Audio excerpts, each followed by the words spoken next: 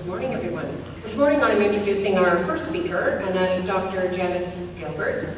She is a wetlands ecologist with the Lake Erie Management Unit of the Ministry of Natural Resources.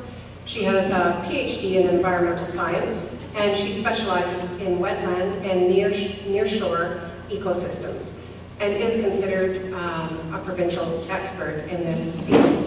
Some of you in the Sauble area probably are familiar with her name because she has been working in this area, as I understand.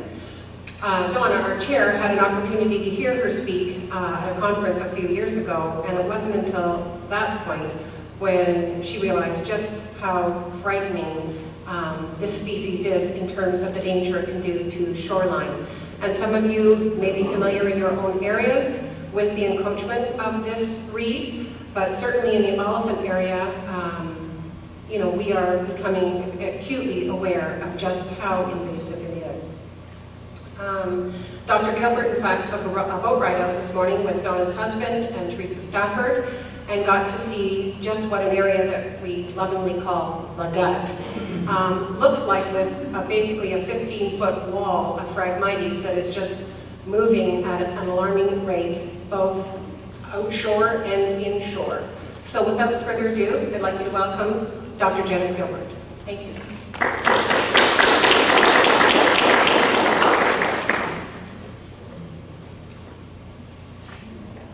First of all, I'd just like to, I really don't like being called doctor.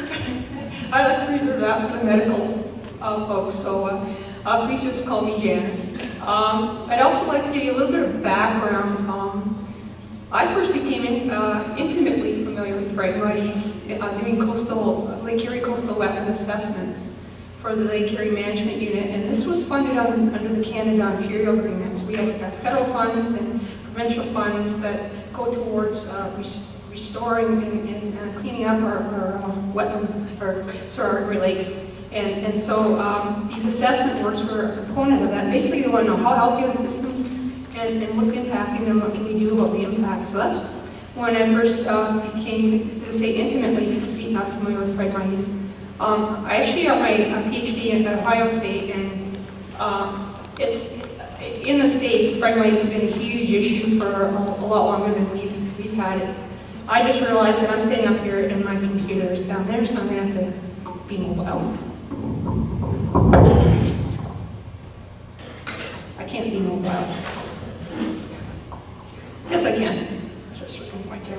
The other thing I would say is I like to give a rather informal talk, so if any point in this conversation or my talk that you want to ask me something or get something clarified, just stop me and we'll do it then. It makes it a little bit easier.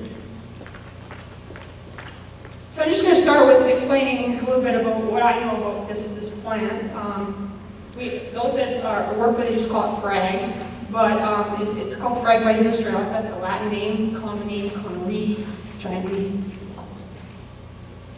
And it's actually native to North America, and we know this from peat core analysis where it's been found way down in peat cores, and it's been present for at least 3,000 years in North America. But over the last few decades, it was really becoming more and more noticeable and developing into these really large, what we call monocultures, pretty much Phragmites density stands. And as I mentioned before, the issue first was really noticed on the eastern seaboard in the United States, and they had serious issues with encroachment on their coastal salt marsh systems, and basically it spread from there. But once you become familiar with Phragmites, you see it everywhere. Down the roadways, whatever. A colleague of mine was watching this movie and said, "Hey, I think there's Phragmites behind Woody Allen and Mia Farrow." Yeah, and Beatles. As I said, so it started on the eastern seaboard, and this has generally been moving inland across the United States and Canada and into our Great Lakes coastal systems. And basically, as a result of these monocultures, there's been a lot of studies on what is the impact on the system where it's starting to take over, and they found that there's been a lot of really negative impacts on these ecosystems. One is that it is a very strong competitor. So once it gets established, our native plants can't compete against it. Even cattail, But you know, tough caterpillar, even caterpillar can't compete against this plant. So the end result, it reduces diversity in that habitat, period. The other thing is, if you've ever been in the middle of a Phragmite stand in the summer, it's like you're in a sauna. The plant doesn't break down very easily, so if you're ever in a Phragmite stand, you still have the standing dead biomass. It's there for years and years and years and years. So basically the nutrients are stored in this biomass. It doesn't get returned to the system like our native plants would as they rinse and rinse. And so there are a lot of thoughts of, okay, why all of a sudden is our native species running amok?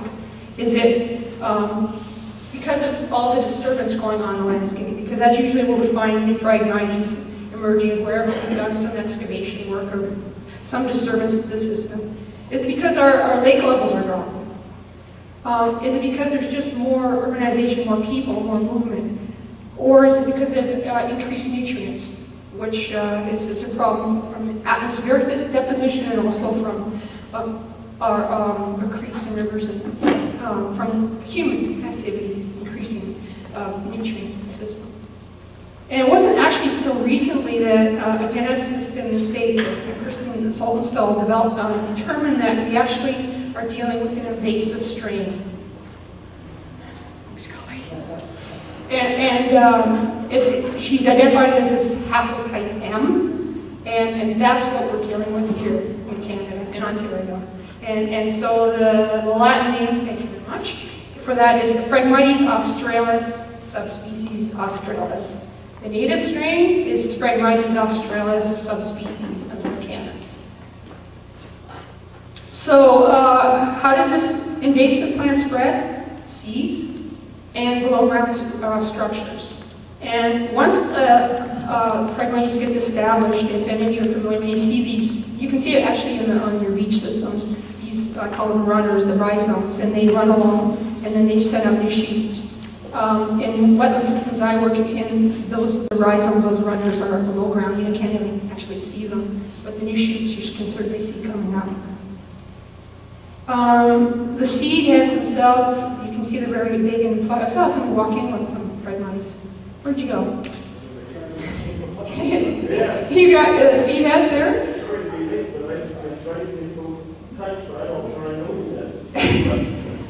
Do you have I'm sure everyone's seen these, they have big fluffy, there you go.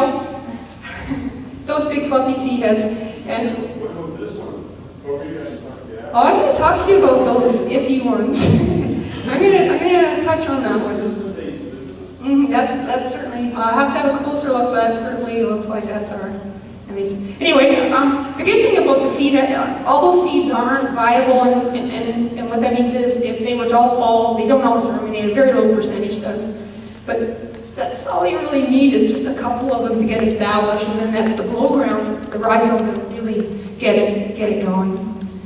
And they've found densities of up to 200 stems per square meter. Like that's very thick. The systems I work in, I think they're thick, and they're around, I think the worst I counted was 150, and that was bad.